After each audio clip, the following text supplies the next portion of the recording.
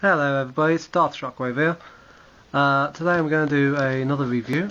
Today I'm going to carry on the LEGO Star Wars vehicle review today.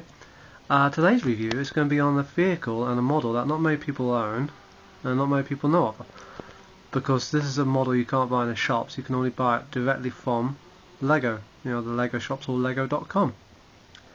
Today's review is going to be on the Republic fighter tank.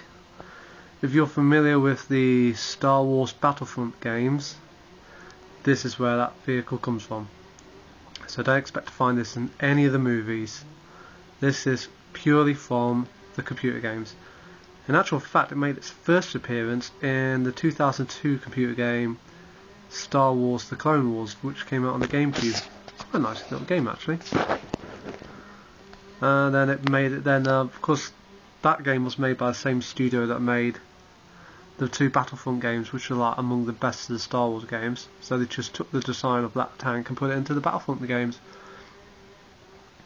So yeah, it was a really good vehicle to play it in the games.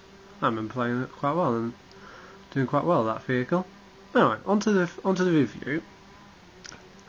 This vehicle came out last year and it retails for about £50. It's still available now, I think, at legoshop.com and of course the Lego shops themselves.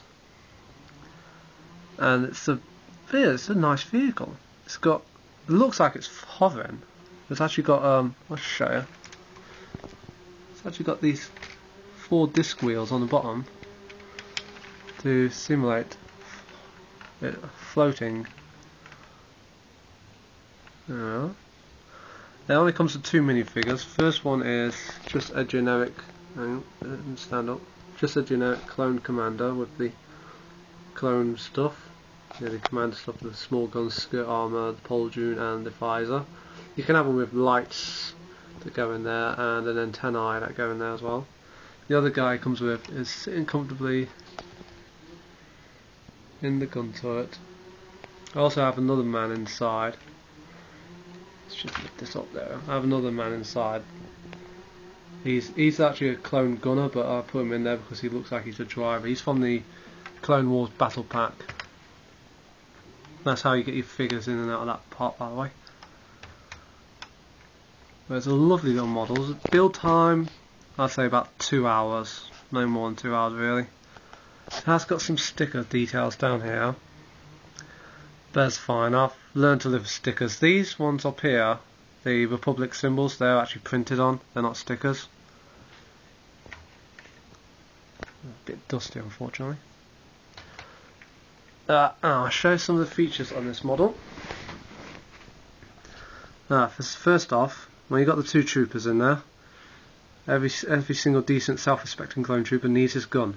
So, where they are is they're hidden in these little compartments down here. There's one there.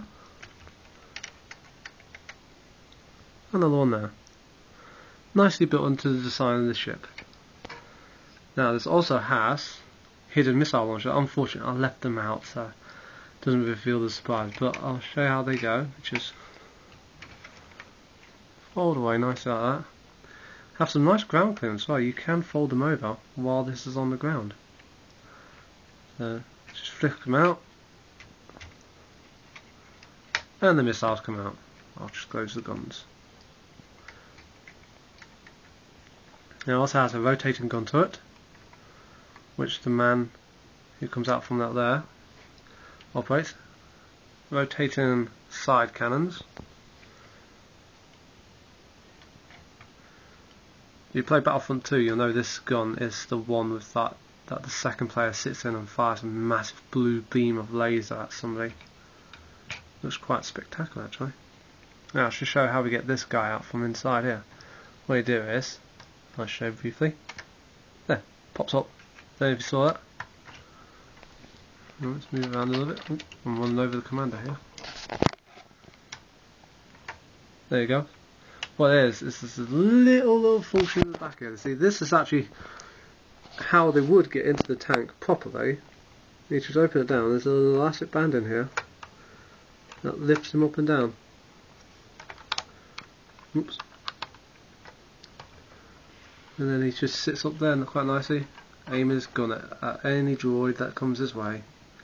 Of course, in the Battlefront games, these were also repainted grey and formed part of the Imperial fleet, Imperial ground forces. To my knowledge, I don't know if this vehicle has popped up in the Clone Wars cartoon yet. So if it has, somebody please let me know. Oh, another thing I forgot to say. Little engine bay for it as well. That's pretty funky. You just close it back up. I'll show you the interior. There you go. With the clone gunner operating the controls there. And the window's not got much clearance there. You know, I can only see it there. That's why I've got so many monitors in there so you can look around him. Yeah, so this is one of the few vehicles made by LEGO that hasn't been in any of the movies. Of course, they've done their own clone walkers and their own scout speeder bikes. This and the TIE-D, I think, are the only two vehicles that first appear in a computer game that are made by LEGO now. I don't think Hasbro have done one of these yet. So this is, you know, quite nice. Now I'll just show the rolling of it. Unfortunately it's on carpet, so, you know, on cloth, so it doesn't roll that well. Overall, I'd recommend getting this set simply because of the rarity of it. If you can find it from legoshop.com, and it's a nice model. Plus, I know it's a bit expensive, but it's a bit of an army building. Of that, there's no main characters included with it, so you can get two of them, and then you'd only have two tanks and two sets of clone troopers with it. Yeah, I hope you enjoyed this review. I hope it makes you think, that looks a nice one.